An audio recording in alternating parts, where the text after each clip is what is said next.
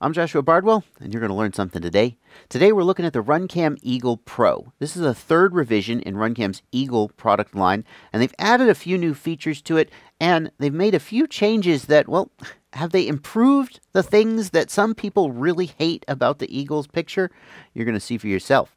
In addition, this will be the first chance for you to see some flight footage from my newly rebuilt Korea Talon. In fact, I think this will be the first time I've posted any flight footage from the Talon on my channel. Stay tuned.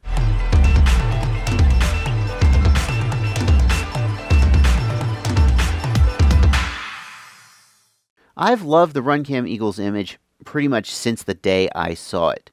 But there are some things about the Eagle's image that make some of you absolutely hate it. You just can't stand it. And I think the best analogy I can make is that the Runcam Eagle is a lot like cilantro.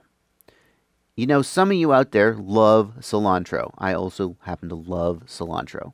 And other people hate cilantro and cannot understand how anybody can eat that stuff. And actually, I don't know if this is true or not, but I've read that there's actually a gene that some people have. That cilantro has a chemical in it that tastes soapy. It tastes like you're eating soap. But some of us don't have the gene that lets us taste that chemical. And so those of us, there's actually potentially a genetic component into whether you like cilantro or not. And that's just your little tip of the day. That has nothing to do with the camera. I don't think there's a genetic component into whether you like the camera or not. You just either the things it does right you like and the things it does wrong you don't care about, or you hate the things it does wrong and you just want nothing to do with it.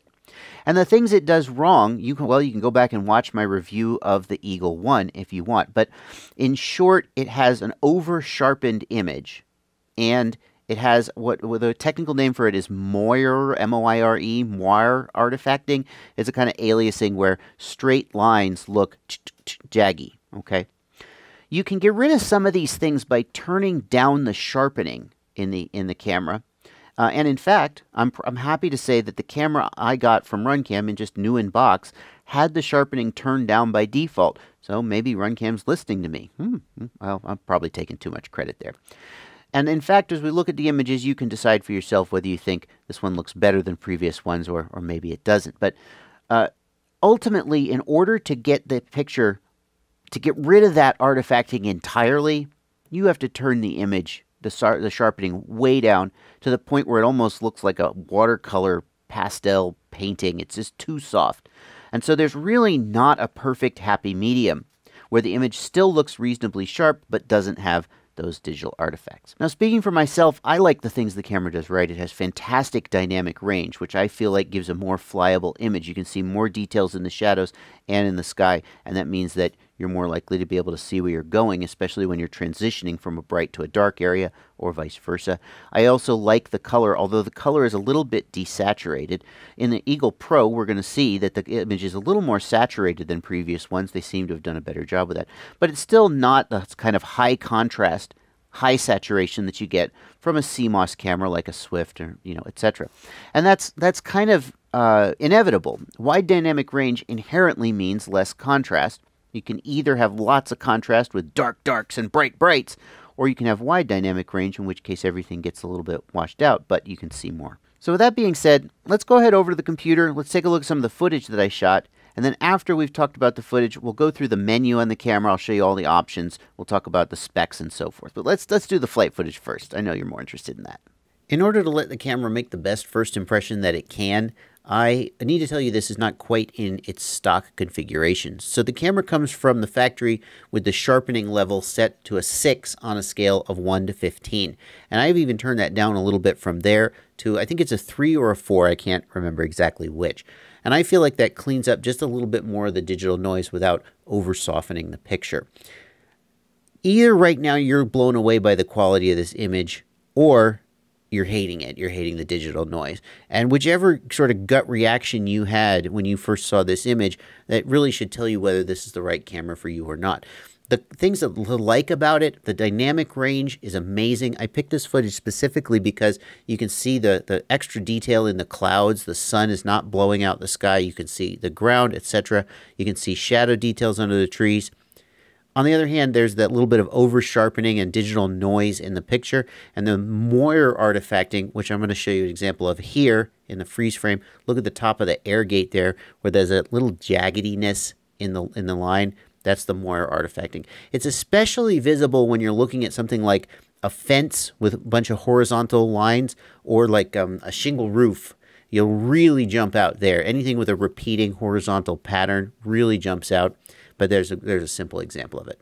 Now here's some footage with the absolute stock configuration, and you can immediately see that there's more digital noise. The video transmitter is also struggling a little here. I've got one of those little tiny dipole whip antennas on, not an actual proper antenna, so I apologize for the video quality. But you can definitely see more of that video noise, the over-sharpening effect in here, kind of a shimmeriness in the image, if you will. Also, if we look at the fence, if we can find a good freeze frame to look at the fence, you definitely will see the moire artifacting I was talking about. Here comes one here.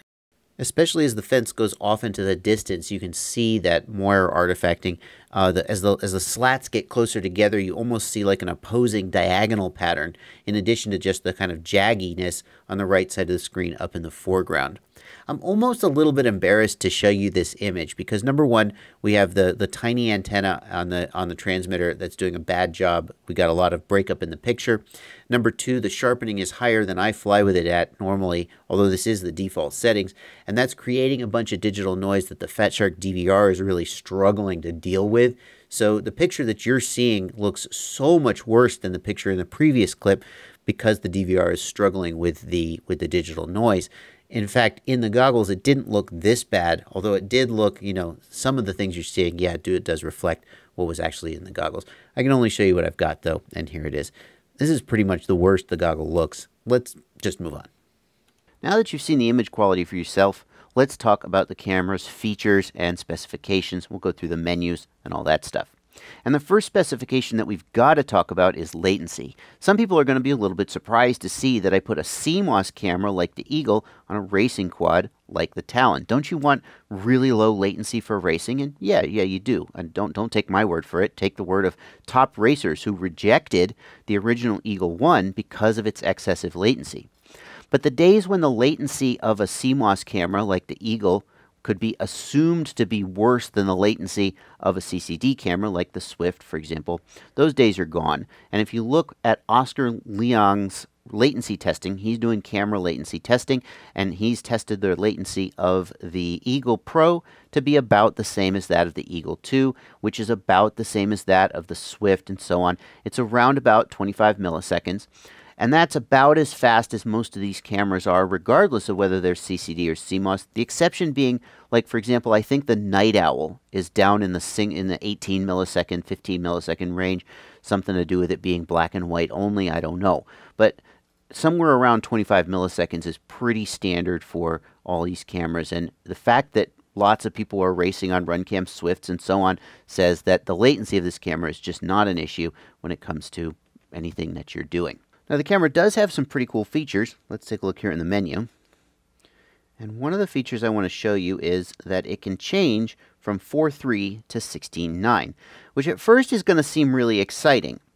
But it's not as exciting as you think, because it turns out that the camera's field of view and sensor and so forth is designed internally for 16.9. So if we look at 16.9, we can see basically we're getting a wider field of view, and in fact it's 170 degrees field of view when you're in 16.9 and 140 degrees field of view when you're in 4.3. Now, of course, you could always put a wider lens on here if you so desire, and you can order it with a wider lens. If you fly 4.3 like I do, I would prefer a little bit wider field of view than 140 degrees, although I will say I raced all weekend on 140 degrees, and I didn't really notice, I didn't have any complaints about being able to hit my lines, but I might if I did a side-by-side comparison. I usually prefer a wider field of view. Another feature that's been common to all of the Eagle cameras, and maybe some others in Runcam's line, I'm not 100% sure which ones do and don't have it, is the ability to switch between NTSC and PAL from within the camera. This is nice because there are sometimes, usually it doesn't matter, your goggles can switch automatically between NTSC and PAL. NTSC has a higher frame rate but a lower resolution. PAL has a slightly lower frame rate but a higher resolution. And people make arguments both ways as to which one's better for flying. The good news is that with one of these cameras, you can easily side-by-side test it, and your goggles will automatically switch between them. Some display devices, like some LCD screens or other devices, don't automatically switch or don't like certain formats. And in that case, the ability to just switch back and forth in the menu certainly is nice. The next thing we'll talk about is that famous white flash issue that occurred on the Runcam Eagle 2. So on the Runcam Eagle 2, it had a very, very high nighttime sensitivity, and it had an internal algorithm that when it got dark, it would boost the gain to the sensor, which would basically make the sensor much more sensitive to light. And this was pretty cool because if you could go into really dark areas and still have a usable picture with the Runcam Eagle 2. But the problem was that when the lighting changed rapidly, and people noticed this most when they were doing like flips. So the camera would face the sky, the gain would go way down, and then it would face the ground. And basically what would happen is that when you finished your flip, you'd be staring at just white. And it would be several seconds of white. And you can actually see an example of this in a previous video that I made where I showed you the fix. And the fix was to turn the gain down in the camera. This is the Runcam Eagle 2, not the Runcam Pro that we're looking at now. The Runcam Pro, I'm happy to say, the default out of the box settings doesn't seem to have the issue. So for example, if I take it and I aim it at this light, right, and then I go, that's not great. Let's take it outside and just test it once. It's not a bright day outside though, so I don't know. But we'll take it out. I'm going to take it outside real quick and just test it once.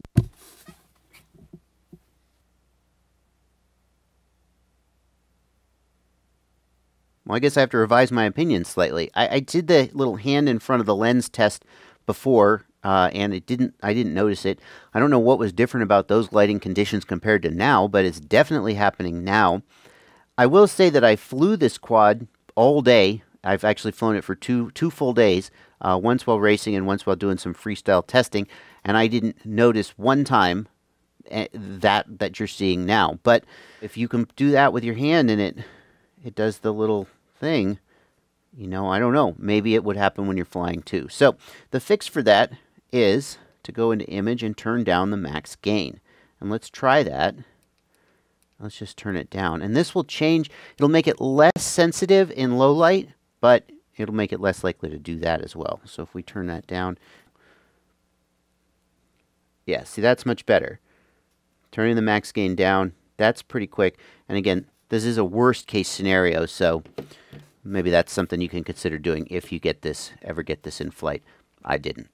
Here we've got wide dynamic range, and this is really one of the key features of these CMOS cameras. It gives you increased shadow and highlight detail all within the same image. Now, using it here indoors, I don't think you're going to see much of a difference, but let's try turning it on and off. Yeah, so you can see with wide dynamic range off, that light that's over my head, where is it? There it is. That light that's over my head is really causing the exposure algorithm to clamp down, and then I become underexposed. But with wide dynamic range on, that's really actually a great example of what wide dynamic range does. I'm getting detail both in the highlights and the shadows. That actually came out better than I thought it would. Image Enhance is where you'll adjust the sharpness, and the sharpness comes from the factory at a manual setting of 6. Now you can see I've turned that down, and I think the thing to do with these cameras is just to turn that down to the level where the digital artifacting becomes tolerable. You can see that if I turn it all the way up, hang on, I can't read it because 0.15, there we go. Betaflight OSD is in the way. So this is at max, and you can see there's all kinds of just digital noise all over the picture. The straight lines, if you look at the door right there, you can see the Moyer artifacting, the jaggies there. At a max value of 15, I think this is just a terrible image. But as I begin to turn these down, 10, 9, 8, 7, 6, and I like to have them somewhere in the range of, they come with 6, I like to have them closer to like 3 or 4. I feel like the image becomes overall pretty good looking. You can still notice those things if you really look for them, but I don't notice them a lot when I'm flying, and I feel like the overall, the better dynamic range and so forth, more than makes up for it. But I know that many of you disagree, and I'm not going to try and change your mind. Frankly, the image on like a Rotor Riot Swift 2 is also pretty frickin' good. Just depends on what you're looking for. There's one more thing I ought to tell you about this camera, maybe one of the biggest features that distinguishes it from the earlier iterations, and that is it's got a built-in OSD. And I haven't told you about that because, of course, as you can see, I've got Betaflight OSD on this camera. But the ability to have the OSD built into the camera is pretty huge if you don't have Betaflight OSD, for example. Although these days it's harder and harder to find a flight controller that doesn't have one. I guess it's more common on micro quads, although you're not really going to be running this camera on a micro. So anyway, it's got an OSD and you have the option to use it. You access it by pushing up on the joystick. And here's the OSD. You can input your call sign, and I'll go ahead and turn these on. You can see there in the lower left, there is the voltage, the input voltage. There's the call sign in the center. You can, of course, move those around if you so desire. And there's a run timer. It'd be more useful if that was a fly timer, but the camera has no way of knowing when you started flying. So I don't use those, but you could if you want to. The other thing the camera's got is it's got a built-in microphone. So if you're looking, that's really nice because it can be a little bit of a hassle to install an external mic on your quad, and some of you like to fly with sound.